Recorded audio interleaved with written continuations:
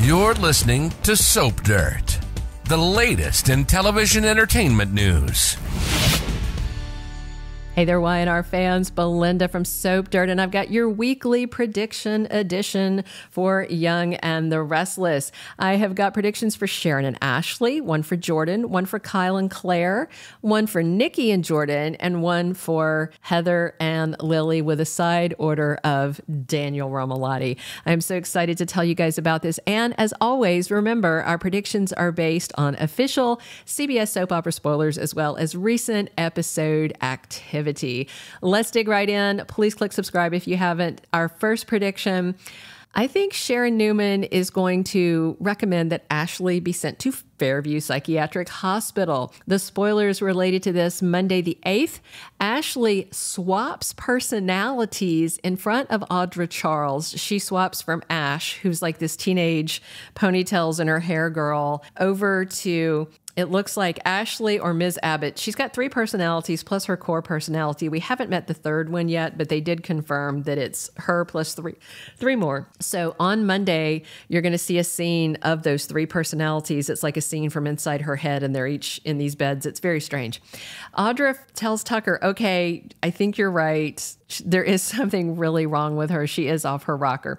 Tuesday the 9th, there's the Abbott family intervention that is going to really annoy Ashley. Wednesday the 10th, spoilers say Ashley is in a power struggle. I feel like this is internal and not external, like in her head, her trying to get these alters to quiet down, and they're jockeying for control of the body. And Thursday the 11th, Jack makes a distress call to Sharon, and Ashley struggles in a new environment. This new environment may be the psych hospital. I don't know. So my prediction about Sharon recommending Ashley be put inpatient, I just have to assume that we're building up to a huge climax to Ashley's story in April Sweeps, which kicks off April 25th. Clearly, Ashley needs help. Fairview is the only mental hospital that I've ever seen mentioned on Y&R, but there's also the psych ward where Claire was at the hospital. And of course, she's got these 3 other people in her head, and things are going to get wild. We should meet the third personality this week, and this definitely seems like a very serious inpatient matter, not something for coffee shop therapy over at the couch at Crimson Lights. Hopefully, Sharon will recommend they take her to get serious, serious help.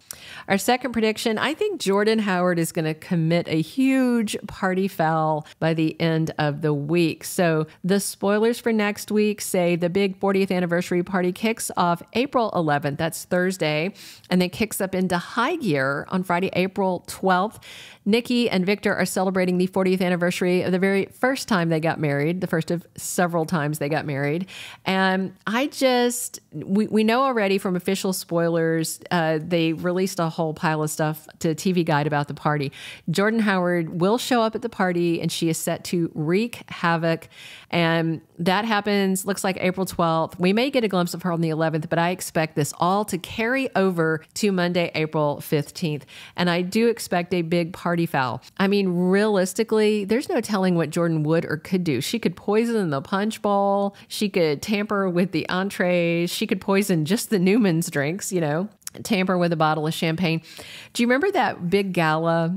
Gosh, maybe like 2-3 years ago, time flies, you guys know, where it was one of their big parties and Victoria got stabbed. So I wonder if we're going to get something bloody like that, or something more like poisoning, things like that. And I do wonder if someone's going to die. If somebody is going to die, I'm leaning towards one of the Howards, either Cole or Jordan, but we shall see. Our third prediction, I think Kyle Abbott really wants Claire as a nanny, maybe as more. So spoilers for next week. April the 12th, we have the debut of new Harrison Locke Abbott. I think his name is Redding Munsell, if I have that right.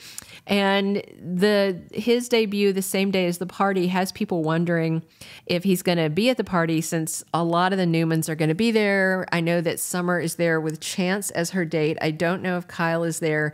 In the photos I've seen so far, I haven't seen Kyle, but I think there's going to be a ton of people there. And the spoilers for the day before, on the 11th, Summer stands her ground with Kyle. And I think she is going to be pushing back on him because I think he is going to want to hire Claire to be Harrison's new nanny because she's the only person that Harrison has liked. And we know Claire's desperate to work with kids. And I do think Kyle really likes her and he feels a vibe with her, which is interesting that Kyle is completely willing to give Claire a second chance after she tried to kill so many people in Summer's family, but he wouldn't give Summer a second chance for, not blabbing when her mom was playing dead. This may rub her the wrong way. We'll see. Claire could also prove to be a serious challenge to Summer's position as Harrison's non-biological and now ex-stepmother. Do you guys remember? Drop in the comments if you do. I cannot remember if she ever formally adopted Harrison, which would give her a different standing. I mean, of course, Harrison sees her as mom, but there are legalities and things to think about. So remind me in the comments if you recall her adopting or if it was just that she married him and was the stepmom. All right, our fourth prediction. I think Nikki Newman is either going to get drunk at the gala or show up drunk to the gala, and that means she might be easy pickings for Jordan, even more vulnerable than she would be were she showing up sober. Next week, spoilers for Monday the 8th. Nikki is nipping from a bottle of vodka that she managed to pick up while nobody was looking. What happened to Larry, the bodyguard? Thought he was keeping a good eye on her, but she's got a bottle of vodka and it even just says vodka on it in case you weren't sure. Tuesday the 9th, Nikki breaks a promise to Victor, maybe about the drinking. Thursday, April 11th and Friday, April 12th, of course, the party kicks off. And if Nikki is still hitting the bottle, which I suspect she will be much more vulnerable. And Nikki also may be overconfident because of the boozing and she could get seriously hurt. Remember when she's been drunk before, she, told Jordan, come at me. And that was the whole showdown at that abandoned fishing cabin when Jordan had kidnapped Claire. Remember, Nikki was drunk, showed up drunk, and they had that whole thing happen. So we'll see how it goes. My fifth and final prediction, I think Heather may file a wrongful termination suit against Lily and Chancellor Winters. Tuesday, April 9th, next week, spoilers say Daniel wants another chance with Lily. Not romantically, but professionally. He goes to her about wanting Omega Sphere to be his. And Lily absolutely reads him for filth because she said the game was to help him reconcile with his daughter, Lucy. They are fully reconciled and he has betrayed her. He is back with Heather. He basically got everything he wanted to get out of the project. And the bottom line is he didn't pay to develop it. He had the concept, but he couldn't afford to do anything with it. Chancellor Winters, aka Lily, paid for everything and then he wants to walk away with it. And that's not generally how business works.